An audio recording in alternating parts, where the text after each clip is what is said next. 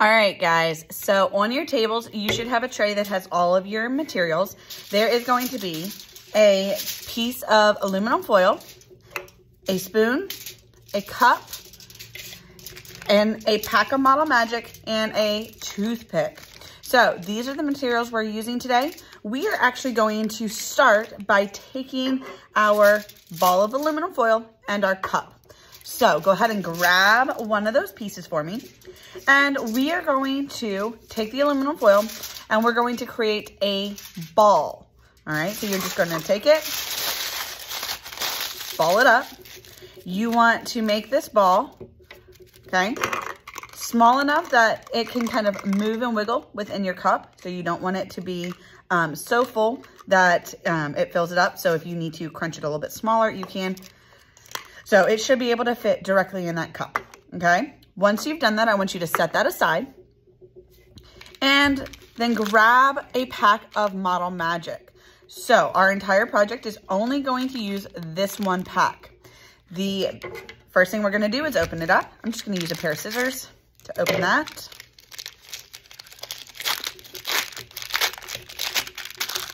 And pull our Model Magic out.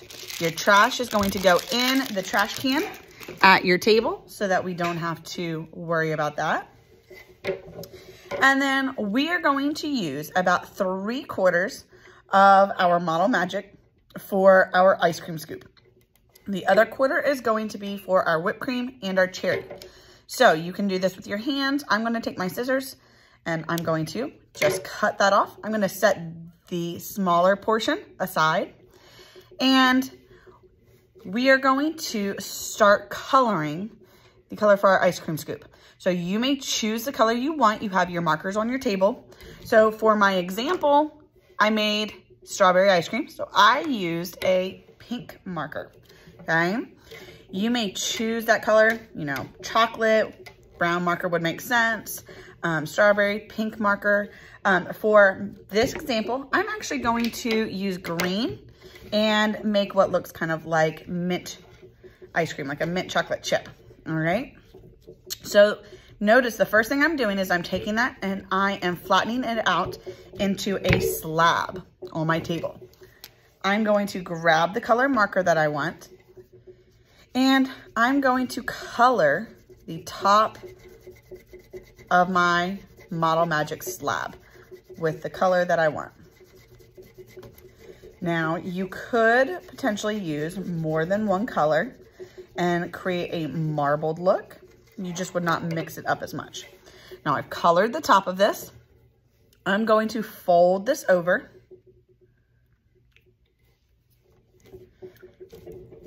And I'm going to color the top again.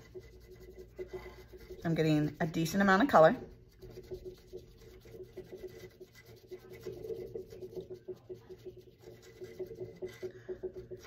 Next, I'm going to kind of fold that over and I'm going to squish it together, kind of kneading. Now, if you want to create a kind of marbled look, you could simply leave it like this. You can kind of see how mine is marbled. If you want the entire thing to be one color, you are going to continue adding more color. So I want mine to have a nice green tint. So I'm going to continue to knead and mix it up. You can see the color starting to come out. Now, if you want your color to be darker than what you currently have, you can flatten this back out into a slab and do the same process over again. I personally think that this green is a perfect mint ice cream color. So I'm going to simply use this, but you decide for yours. When you're done, please make sure that you close your marker back up.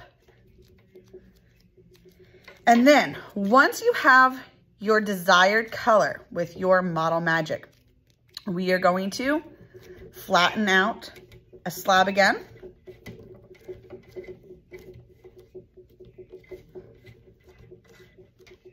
And we're going to take our ball of aluminum foil, set it down in the middle, and we're going to stretch and fold our Model Magic over it, kind of like you're folding a blanket over it.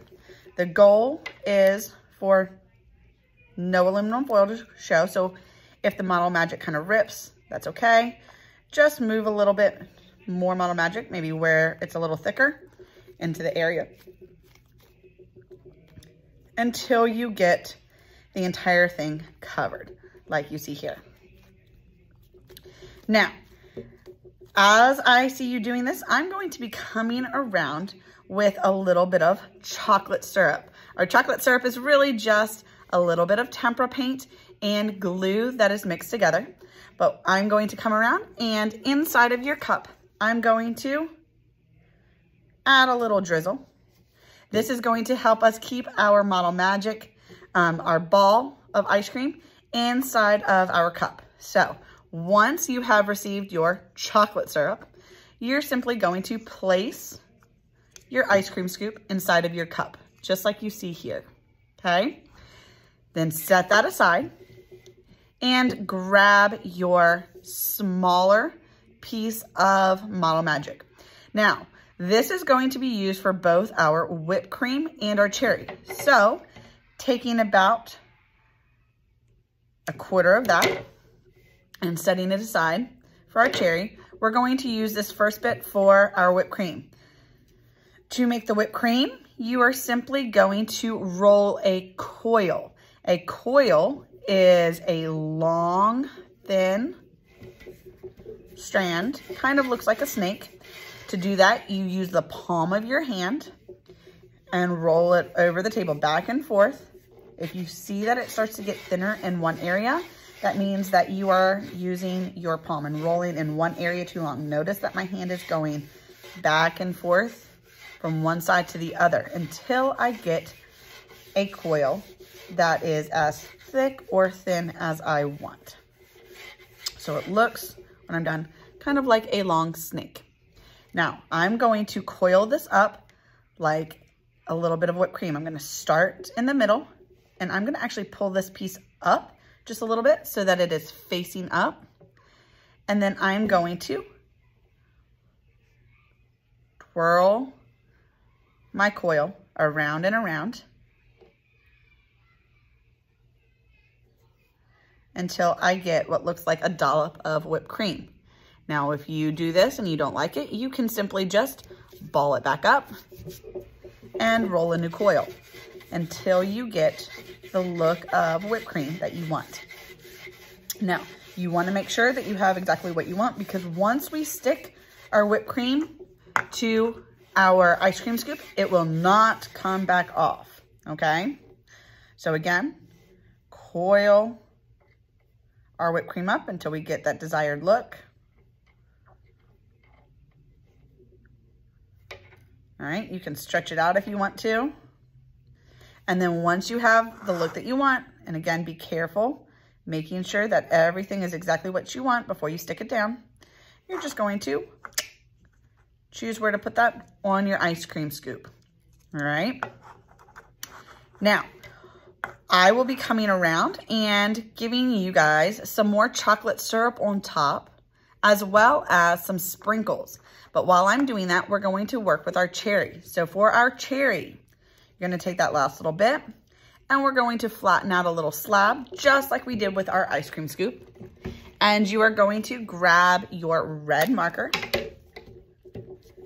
and color the surface. Now, with this one, your hands are going to get a little messy. You're going to end up with a little bit of red marker stain on your fingers, and that's okay. It's what we have baby wipes for, because we want this to be a little bit darker red. So if I were simply to use the same process I did before with kneading it up, I'm going to end up with just a pink cherry. We want this to be a nice red color. So I'm going to start with my pink, and then I'm going to roll a ball in between my hands.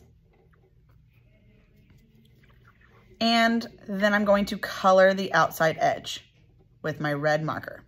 This is going to get that red color much darker. So I'm simply coloring the outside edge. Again, because we're not kneading this up, you're going to end up with red on your fingers. So don't be surprised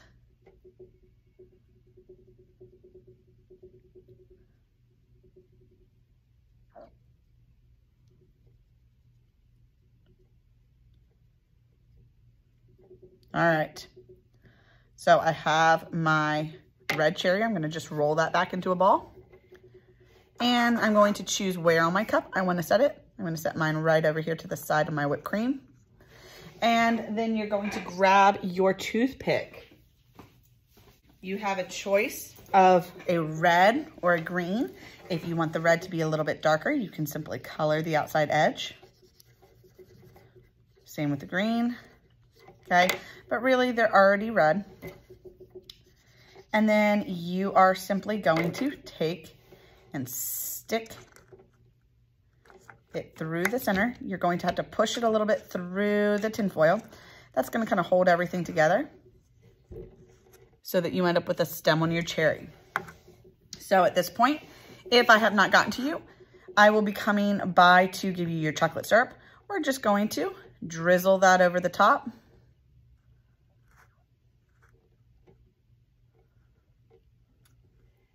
And we're going to add our sprinkles.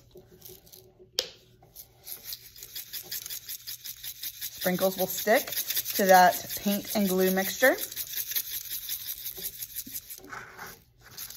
Oh, and I think I want to add just a little bit more as I turn it to the side. I'm going to add a little bit more chocolate sauce and a few more sprinkles.